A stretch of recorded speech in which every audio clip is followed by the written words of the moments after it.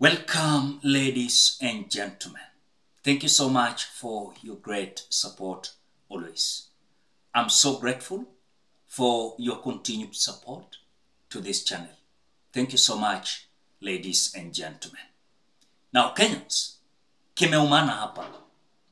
As GACHAGUA allied MPs targeted in House Purge, as Kiharu Member of Parliament Ndindi NYORO is among 13 lawmakers targeted for ejection from influential committee leadership for, of course, disloyalty to President William Samoei Ruto.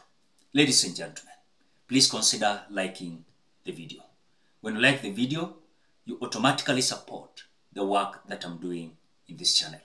Because sometimes you watch the video and you forget liking the video. So this is just a reminder. As you watch, ensure you like the video. Thank you so much for that like. Now, Kenyans, Kiharu Member of Parliament Ndindi NYORO is among 13 lawmakers targeted for ejection from the influential committee leadership, as we are being told that President William Ruto's Kenya Kwanza Alliance and Raila Odinga's Azimio cracks the whip against disloyalty in the looming shakeup that will firm up their grip on Parliament. Remember, when this impeachment started, Ndindi NYORO has been so adamant and not active. You know, when it started you do remember when the time of tabling of this impeachment, Ndindi NYORO was not there. Among people like Babu Owino, they were not there. On the same note, when this approval of Kindiki Kithure as Deputy President nominee was being approved before the National Assembly, Ndindi NYORO was also absent.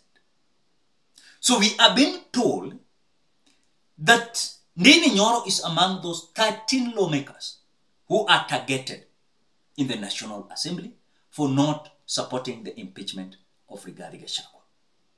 The question is, are we living in a country where it is a crime just to keep quiet? You have not engaged on anything that entails the impeachment of Rigathi Gachagua.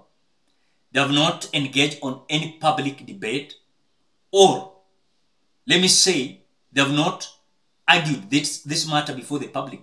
Wamenyamaza tu. Sijaisikia Ndindi NYORO ameongelea maneno ya impeachment ya Rigathi Gachagua. The question is, what is this that now Ndindi NYORO is going to be removed for? Kwa sababu wanasema ati amekuwa disloyal to William Ruto's direction. In other words, this impeachment was having clear directions. The clear direction was they were ganging up against Rigathi Gachagua. So anyone who is going not to support that impeachment is going to face the consequence.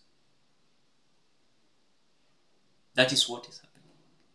Remember, Ndindi NYORO alikuwa among those individuals walikuwa wanaonekana kana kwamba wanaweza kuwa deputy president. Hata mlikuwa mnaona wakati kuna vita iliinuka dhidi ya Rigathi Gachagua na Ndindi NYORO. But later, kulikuwa na hiyo reunion in between Ndindi NYORO and Rigathi Gachagua. So hii maneno ya kuvurutana iliisha, so walikuwa sasa marafiki. Does it mean that is the possibility of Ndindi NYORO not taking part of that such kind of impeachment? Because remember earlier on, Ndindi NYORO was so eloquent and robust. How, of course, he was having momentum politically in Kenya Kwanza government as someone who was possibly going to be second in command 2027. But seems like now, keeping quiet and even not going to vote for Kindiki Kithure in the National Assembly, some are feeling like he's among those individuals that should be kicked out. The question is it a crime Does it mean that it is a crime to keep quiet? Is it a crime?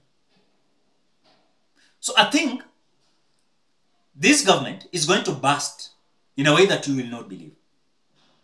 Bigger percentage of leadership will come out saying we are betrayed. And we are not going to be part and parcel of this government. It is just a matter of time, when and where. I know this message might not be clear for some individuals, but the truth is, hii serikali itapasuka. Itapasuka. Kwa sababu I know the next person wanaendea ni Wetangula. Hata kama itakuwa this time round, 2027 after election, sidhani kama Wetangula atatoboa. Sidhani kama atatoboa. Because now, it will be a battle. Ataambiwa weka kando. Utapewa siti zingine. Speaker sisi ndio tunachukua.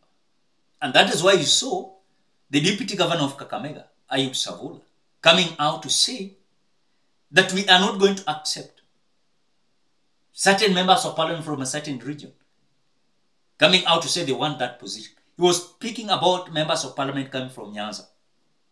Because kulikuwa na hiyo maneno, Utinda Amolo take over. Ndindi rather, Wetangula walikuwa wanataka akuwe chief justice.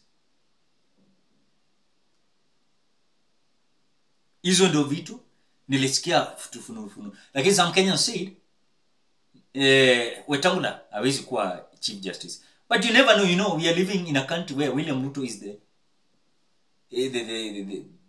everything. He says everything. Akiamua ni hivyo ni hivyo. So perhaps, maybe, that is the plan they are having. But for me, deeply, I can understand what these members of parliament are going to go through. Remember, we are having senators also. Akina, the Senator of Kiambu Karungo, they are going to face the challenge. Just in this Kenya Kwanza government. Because wataonekana ni kana kwamba, they are so loyal to Rigathi Gachagua. And so, they must be kicked out. Either from the party, or from the kind of leadership. That is what is happening. So they are planning to kick out Ndindi NYORO.